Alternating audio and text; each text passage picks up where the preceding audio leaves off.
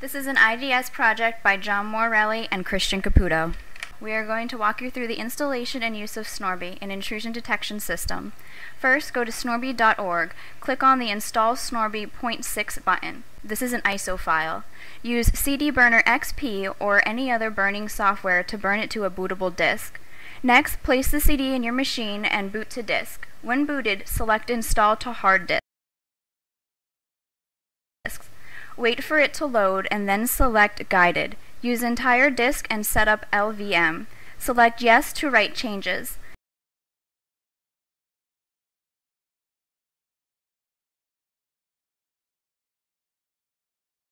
Select your size of the partition. Select Yes to write changes. Select Restart. Enter all your account information.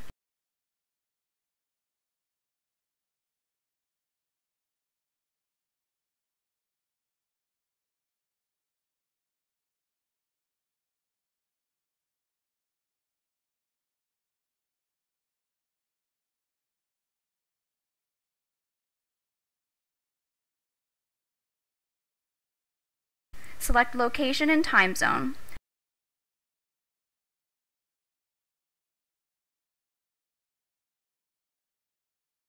Select which Ethernet controller to do the monitoring. Select Yes to enable OpenFPC. Select Yes to enable pulled pork.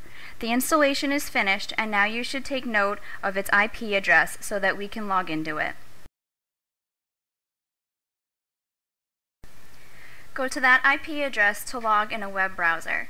The default username is snorby@snorby.org and the default password is Snorby. Once logged in, go to the Events tab to check out the current traffic that Snorby is picking up. Now we are going to demonstrate a port scan attack using a program called ZenMap. In the target box, put in the IP address of your target. The program goes ahead and does the scan looking for open ports for that address. Then return to Snorby and refresh the events. As you can see by the high and medium severity boxes, Snorby has detected the attack.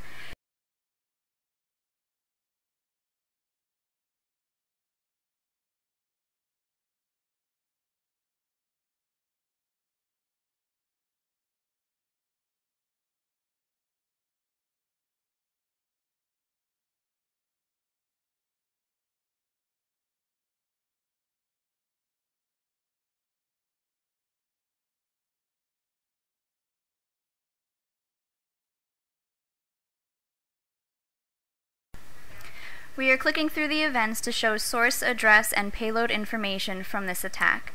During our demonstration, we had two different outside sources try to attack our network. Snorby picked this up.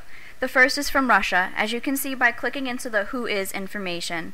The second is a VNC scan.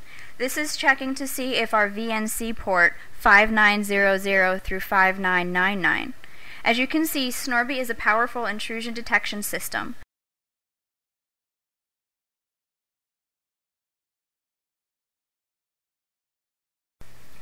Just a quick overview of what Snorby is. Snorby is a GUI, graphical user interface, that overlays Snort, a popular NIDS, Network Intrusion Detection System.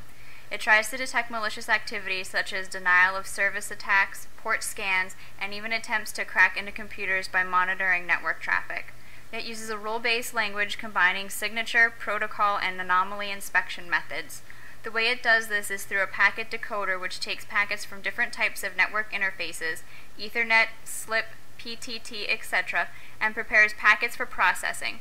Then it uses a preprocessor by preparing data for the detection engine, detecting anomalies in packet headers, packet defragmenting, decoding HTTP URL, reassembling TCP streams. Then it uses a detection engine. This is the most important part. It applies rules to the packets. After that, it goes through logging and alerting systems.